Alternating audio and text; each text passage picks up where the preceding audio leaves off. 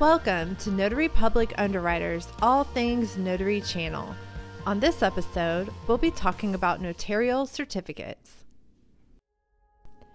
The notarial certificate is a written statement signed and sealed by the notary public, certifying the facts of the notarial act.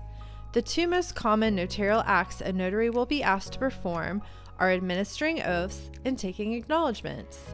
Oaths and acknowledgments are two different notarial acts, therefore each will require its own certificate wording. Always make sure to check with your state's commissioning authority to make sure that you use acceptable notarial language. A jurat is a notary certification that he or she administered an oath or affirmation to the signer, whose signature was made in the notary's presence. The purpose of a jurat is for a signer to swear to or affirm the truthfulness of a document's contents. In order for a jurat to be correctly executed, the signer must sign the document in front of the notary. Documents that typically require oaths or affirmations are applications, affidavits, or any sworn statement in which the signer sets forth certain facts in writing. An acknowledgment is a declaration that the signer understands the contents of the document, has signed the document, and consents to the terms and conditions stated in the document. The acknowledgment certificate is the notary's certification of the details of this notarial act.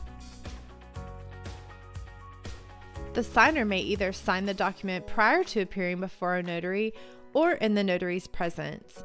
In either instance, the signer must acknowledge signing the document for its intended purpose.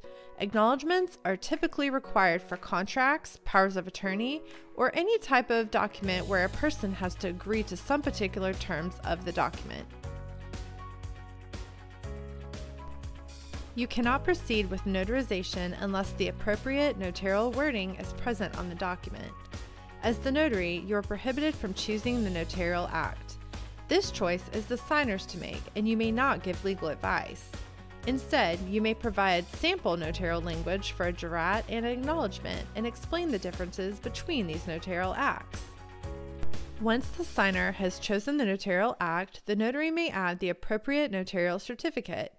Notarial wording that is added to the document may be typed or written directly on the face of the document, below the signer's signature. As an option to handwriting a certificate, certificate stamps and loose certificates are fast, convenient ways to add proper notarial language to a document. Thanks for watching. For more information, visit our website, notarypublicunderwriters.com, for online education courses, bonds, insurance, and notary supplies.